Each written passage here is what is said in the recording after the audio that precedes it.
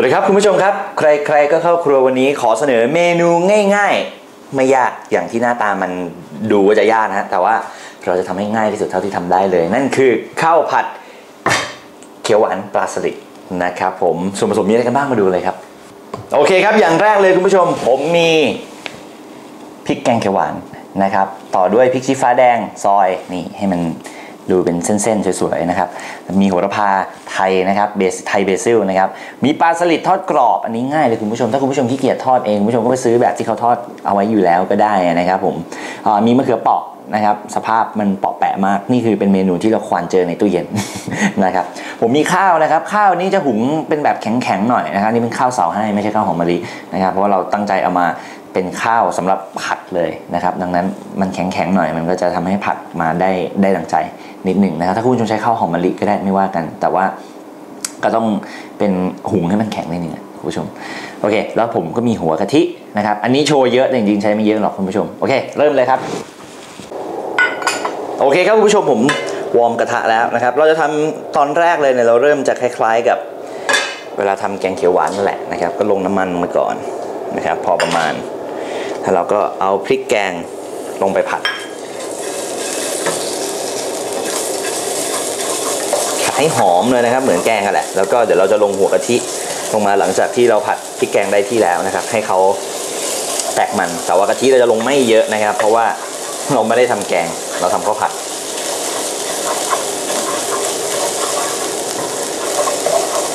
ผัดให้หอมไปเลยผมลงพริกแกงให้หมดไปเลยครับ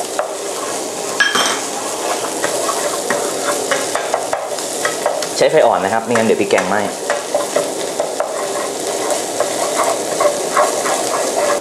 โอเควิธีเช็คว่าใช้ได้หรือยังนะครับก็คือที่กลิ่นนะถ้ากลิ่นฉุนๆมันหายไปเลยแต่กลิ่นหอมนั่นแหละคือพร้อมที่จะลงกะทิแล้วนะครับ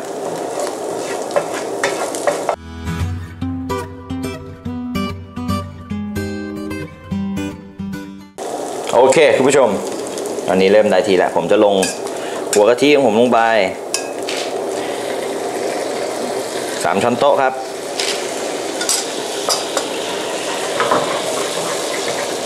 ผัดให้เขาแตกมันให้มันคลุกคลิกนะครับเราจะไม่ให้เขาแฉะแบบเยอะเกินไปไม่งั้นเดี๋ยวตอนผัดเราข้าวเรามันจะไม่ใช่ข้าวผัดนะฮะนี่ผมเริ่มเร่งไฟขึ้นมาหน่อยแล้ว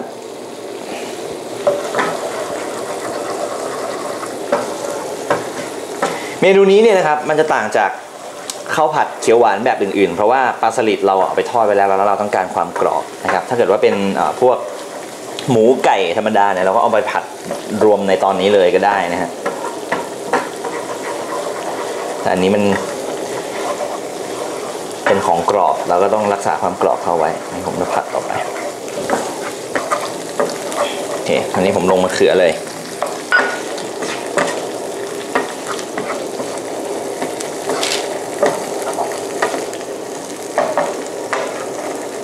เขือเราเอาลงมาผัดนะครับวิธีของผมก็คือผมผัดให้เขาได้กลิ่นได้รสของแกงเขียวหวานไปก่อนนะฮะแล้วเดี๋ยวผมจะแยกออกแล้วเดี๋ยวเอาผักเอาไว้ก่อนเพราะว่าถ้าเราผัดมะเขือไปด้วยแล้วผัดข้าวไปด้วยผมว่ามันคงไม่ค่อยเวิร์กนะ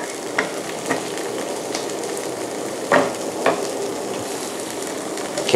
เอาแค่ประมาณนี้พอเพราะว่ามะเขือมันไม่ต้องสุกมากก็ได้เขี่ยออกก่อน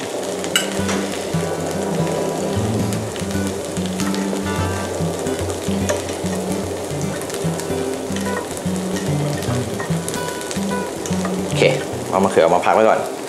นะครับหลังจากนั้นผมเอาข้าวลงผัดเลยผมเร่งไฟให้แรงนะ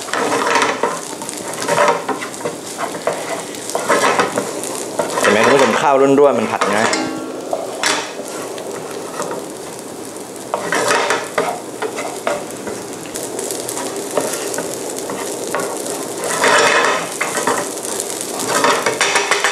ปรุงรสด้วยน้ำปลาใช้น้ำปลาดีนะครับน้ำปลาแท้นะครับผมเป็นคนชอบปรุงข้าวผัดด้วยน้ำปลาคุณผู้ชมมันได้กลิ่น บ้านๆสไตล์อาหารไทยดีอ่ะชอบ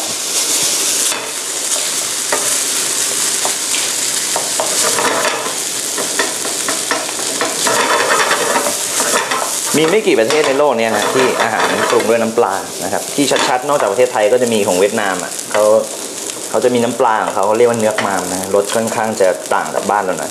คือเกาหลีก็มีมั้งแต่ว่ามันก็ไม่เหมือนกันสักทีเดียวอ่ะแต่ผมจะลงน้ำสต๊อกนิดนึง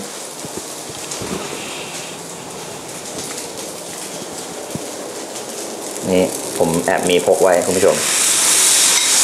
คือเวลาทำพวกข้าวผัดอะไรเงี้ยมีน้ำซุปน้ำสต๊อกเอาไว้ก็คือช่วยเวลาเราผัดเรารู้สึกว่าเอ๊ะมันแห้งไปหรือเปล่านะครับโอ้นี่มันพริกแกงมันยังไม่ละลายดีผมต้องผัดให้มันเข้ากันดีก่อนผมเบาไฟก่อนเดี๋ยวจะไหม้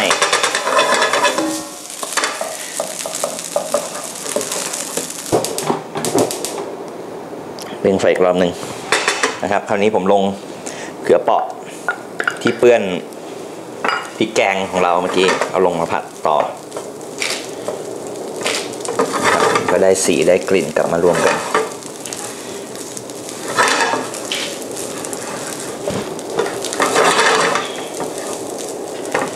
สำคัญมากนะครับถ้าเกิดว่าเป็นพวกแกงเขียวหวานอะไรเงี้ยมันต้องมีกลิ่นมีรสของเขาครบนะฮะ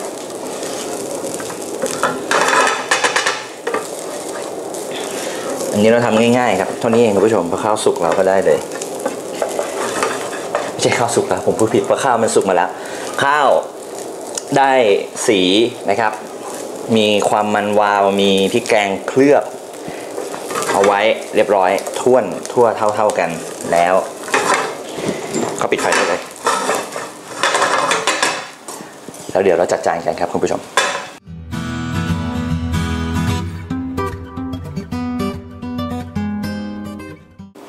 โอเคครับคุณผู้ชมได้เวลาจัดจานเสิร์ฟเลยนะครับอันนี้เราเล่นง่ายๆเลยคุณผู้ชมผมมีโมนะครับเป็นริงโมเอามาแต่ง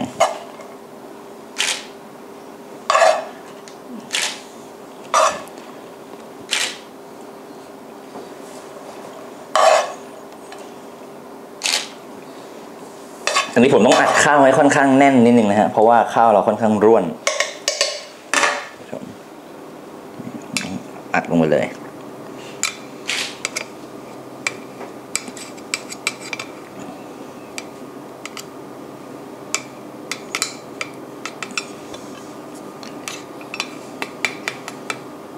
ดูตรงขอบให้ดีนะครับคุณผู้ชมให้มันแน่นๆนะครับโอเคออกก่อนฟึบนะครับโขปงมะเขือเปาะอะไรวางให้มันครบนะครับโหระพาให้มันดูดงดิบไปเลย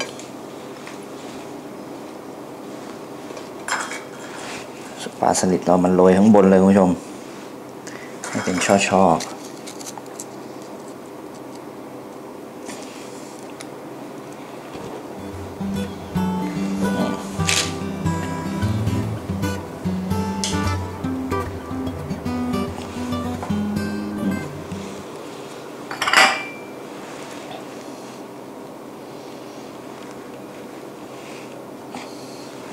ผมลงมะเขือเปาะเพิ่มอีกหน่อยฮะดูมันแห้งแล้งมานิด